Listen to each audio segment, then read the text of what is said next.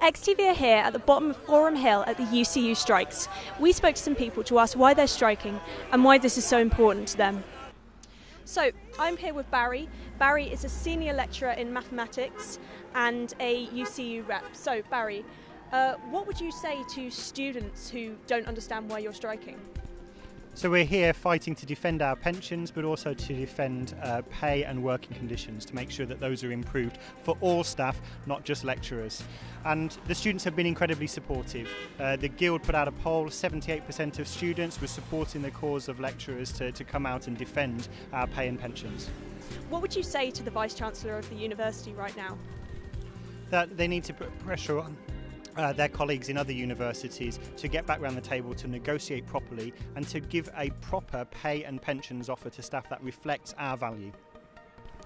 So we hope that there'll be concrete measures put in place in order to remodel the USS pension to make sure that we understand the funding position of that. We need to make sure that there's a change in management at the USS pension scheme. We need to make sure that we close pay gaps on gender and on race, actually have concrete actions decided that give us measurable outcomes.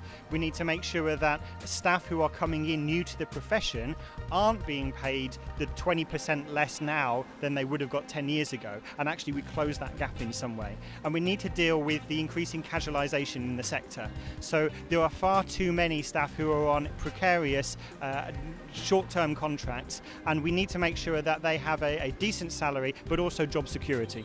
2 years ago you striked for 4 weeks. How is this connected to that strike?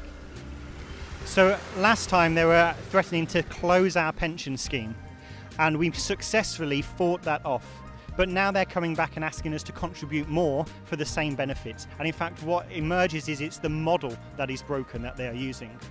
One of the legacies of the last action is that a joint expert panel was put up, and that was very critical of the things that have been going on within the pension scheme. They made a number of recommendations, many of which have not yet been implemented, and we want the employers to push harder to make sure those recommendations are implemented, a better model is put in place, and then we can talk about benefits and contributions once we've fixed the model.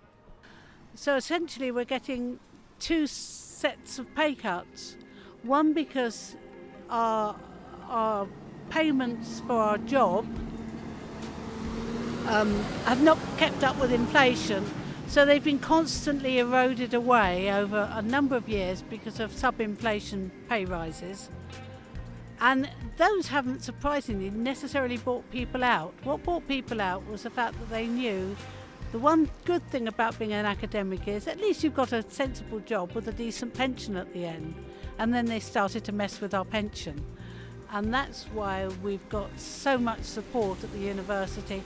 And across all the universities, I believe there's 60 universities in the country who are out on strike at the moment.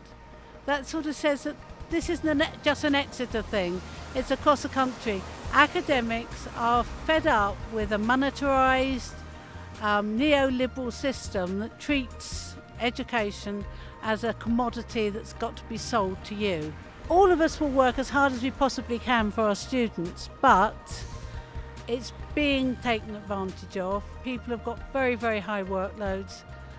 A lot of people are coming in at 7:30 in the morning and are still at their desk at 7:30 at night on a regular basis. That's a concern. The gender pay gap in this university is anywhere between 17, depending on which measurement you take, 17 and nearly 20%. Well, why should I be paid less than my male colleagues? A lot of that's to do with the fact that women find it harder to get promoted with the system that's here. And most students aren't aware that there are two sorts of staff here, lecturing staff. There are lecturing staff who also research, E&R staff, and then there are specialist lecturers who concentrate all their energies on students, the E&S staff. E&S staff have typically been unable to progress their careers, and that's another thing that we want to start to talk to the university about.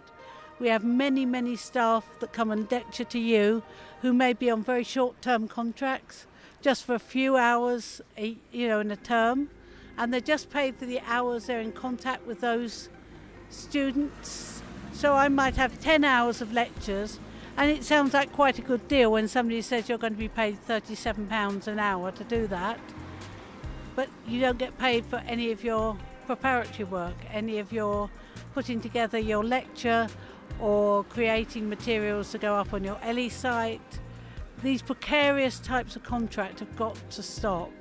I've got colleagues who are on very short-term contracts of 1 or 2 or 3 years who are basically losing their jobs after that, despite the fact that they're fantastic teachers and have brought in research income.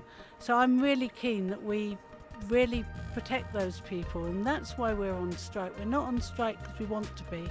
We're on strike to protect not just ourselves, but principally to protect your right to a good education with great staff who really care about you. You're not a commodity, and neither are we. So I'm here with Beth, who is a student. So Beth, what do you study? I study second year politics. Why are you striking today as a student? I'm striking because as much as I believe my education is important, I also believe that the rights of my lecturers who are teaching me is equally as important, because without them being treated fairly and receiving a fair wage for what they do, I feel like it's not going to be reflected in my learning. So what would you suggest to students who want to help but don't know how they can? I would suggest that they come along to the picket, and even if your lecturers aren't striking, I would still boycott your lectures. Not a lot of my lecturers are actually striking, but I am still here today, and I will be here this week because I believe that it's important that we show our support to our lecturers, even if they're not necessarily all striking, and just get as involved as you can with the pickets and sharing things on social media, just so that as many people are aware of what's going on as possible.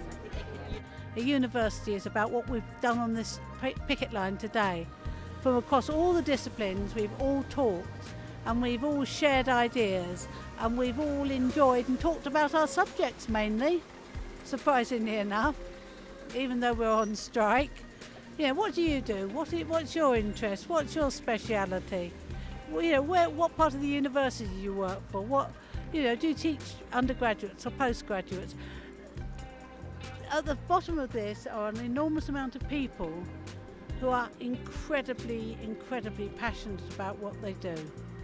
And I think that that's a thing to sort of explain to you, that it's got to a point where nothing would happen, there would be no progress without us taking this action.